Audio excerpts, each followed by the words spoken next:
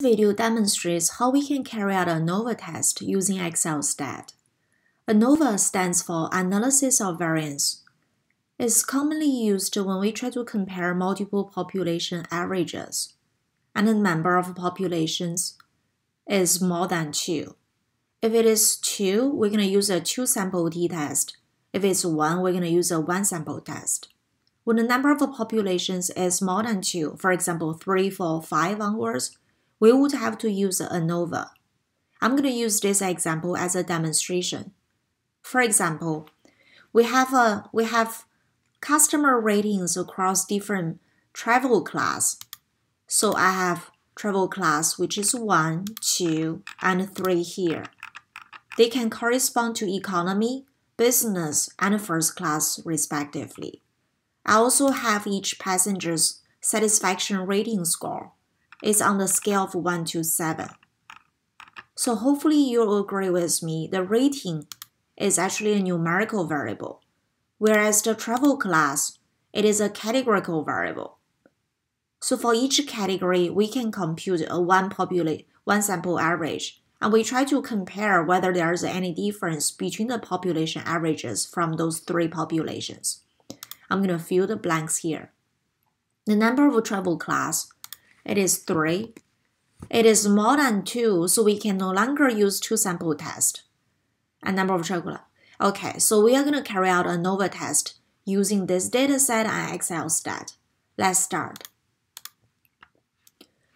Okay, so first is we're gonna click on modeling data, Anova. Okay, there's a dialog box.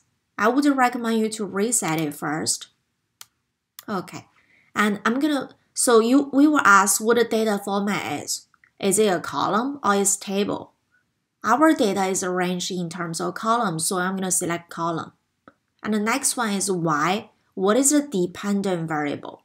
So the dependent variable here refers to the customer satisfaction score, because we try to compare whether the satisfaction ratings are the same or not across 3 classes. So Y, the dependent variable, is going to be the rating. I'm going to select column A. And the next one is X, which is the explanatory variable. And we have explanatory variable here that refers to travel class. Okay, so there are 2 choices here. We were asked whether our explanatory variable is a quantitative, that means it's numerical, or it is a categorical, that means it's a qualitative. Even though the travel classes are marked as 1, 2, 3, but in reality, they should be labeled as a first class, economy, business. So they are actually categorical. So I'm going to choose qualitative here. I'm going to choose this travel class. Do we have variable labels? Yes, we do. We have the ratings and travel class here. I'm going to move on to options. Okay, I'm just going to uncheck all of them here except the confidence interval. I'm going to leave it as 95. Everything, I don't have to change any of the default settings. Validation. We don't want to do any validation. Make sure it is unchecked. Do we want to do any prediction? We don't want to do any prediction. Missing data. And we are going to remove the observations across all Y's. That means whenever there's any empty empty cells here, we're going to remove that entire row. Outputs. Okay, do we need a descriptive statistics? That might be useful, yes. Correlation, I'm going to uncheck it here. Analysis of variance. So this is very, very important because we try to carry out a Anova test. So we do have to make sure this is checked. Standardized coefficient, not very useful. I'm going to uncheck all of those. Okay. And we were asked, how about the means? If you click on outputs under outputs tab, there's a means. You can uncheck those. You can also leave them checked, but they are not going to be very useful here.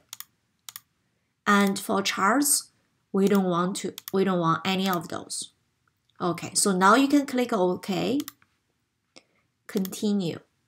And the other outputs are saved on the next worksheet. I like to disable all the gray lines, so I'm going to click on here. Okay, so let's take a look what we have here. So we have 3 travel classes, 1, 2, 3. We have 9 passengers from the first travel class and 14 from the second one, 11 from the last one. We have their relative frequency here. You can also expand it a little bit more to make sure the wording is showing properly.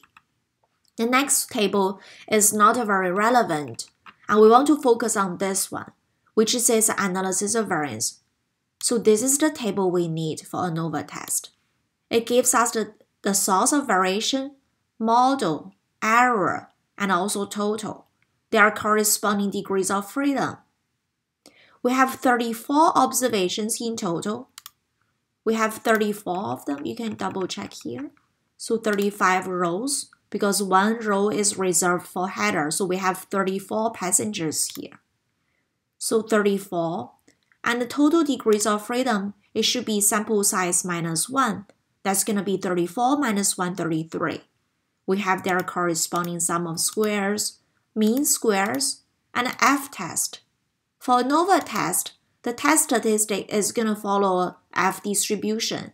So the test statistic is a F score, which is 0.2. And XLSTAT computes the p-value for us corresponding to 0.2, which is about 82%, 0.82. This is a really high p-value. That means we are going to fail reject the null.